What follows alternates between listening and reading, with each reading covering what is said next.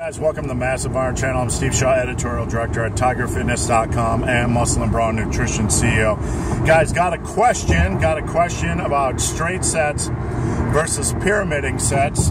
Which is better? I'm going to get into that shortly. Before I do, guys, if you have a question, check out the information below. There's a submit form. All you got to do is put your question, put your name. You can even include a fake name. You can include Bob or Larry or Dipshit or whatever you want for your fake name.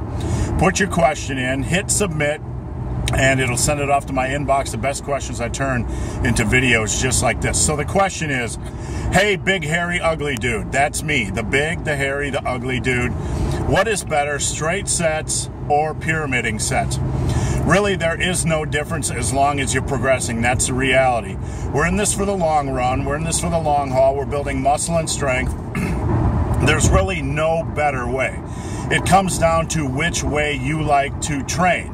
Now, I prefer, for simplicity's sake, during the first couple of years of training, just putting a weight on the barbell and pushing sets for as many reps as possible. That is the simplest way. You don't have to change weights in between sets.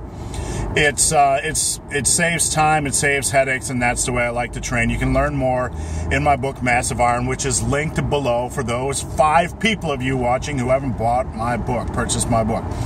Now, let's talk about pyramiding sets. If you are going to pyramid sets, and that is going from heavy to light or light to heavy, you're better off starting with the heavy work.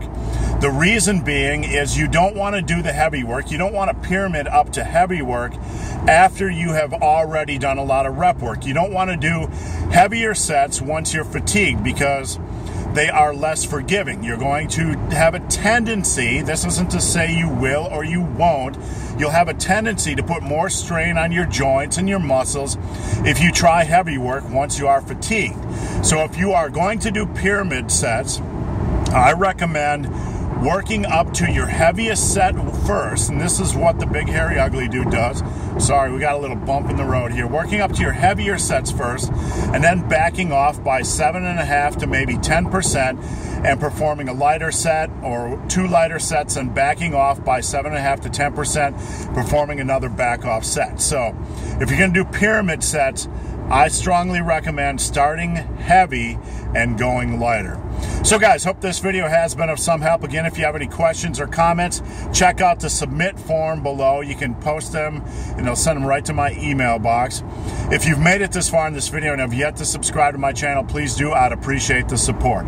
So guys, as always, thanks for watching. Have a great day.